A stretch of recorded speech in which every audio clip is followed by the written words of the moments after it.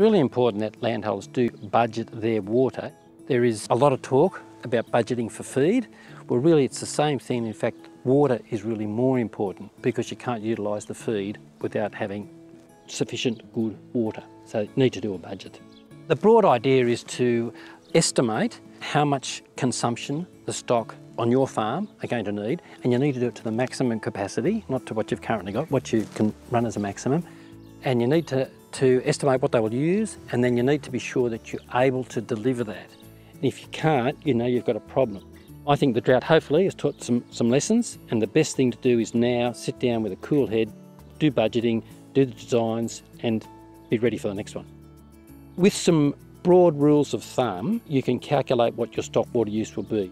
You need to have not just the flow rate, but you need to have the capacity to supply what the stock need if something goes wrong with your water supply. So you need to have a tank that's going to be able to supply that amount of water they need, and normally for a few days in reserve. If you're using dams, we also need to take into account natural losses. Evaporation is a much bigger loss than most people think. So we need to realistically factor in those. You never get it absolutely right, but you need to make a reasonable estimate of each of those factors so you can make sure your stock have the water they need. In the heat of drought, in the heat of summer, even not in a drought time, evaporation can be very significant. It can use up to 40% of the water in the dam just in a normal summer. So you need to monitor the situation, and particularly in a drought. How much stock have I got? How much water are they using? And do I have enough in the storage to be able to supply what they need? And if you can see that you haven't, you can take action before disaster happens. In terms of estimating the remaining supply, if you've got a header tank, you can normally use all the water that's available to you. If you've got a dam, sometimes you can't get the last bit. So it might be holding water, a certain volume, but you might not be able to access that last bit.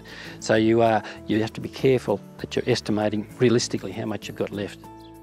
This one can run up to 250 head of cattle, and so it's got a demand, when you calculate that up, of about 11,000 litres per day if you had 250 head of stock.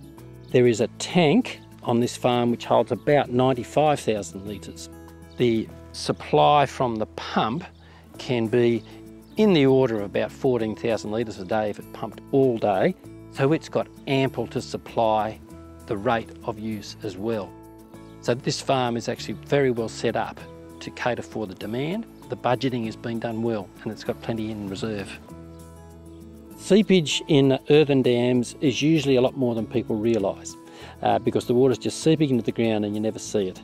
A good dam might have seepage of about 1 millimetre per day of depth. An acceptable maximum would be about 5 millimetres per day. Once you start getting above that, and there are losses above that, you really need to do something about your dam. Put some sealing in, improve the dam, find out where the leaks are. The stories of farmers who have been in distress in the middle of a drought when everything is down and when they see their stock suffering is appalling, and it's heartbreaking, and people get very depressed and wonder how can they come back from this. The water is so critical. The budgeting is important for first getting the system right and then also managing it properly. In one sense, you can describe it as a little bit as a financial budget. If you've got to get it right to start with and you've got to keep on top of it, well, same with the water.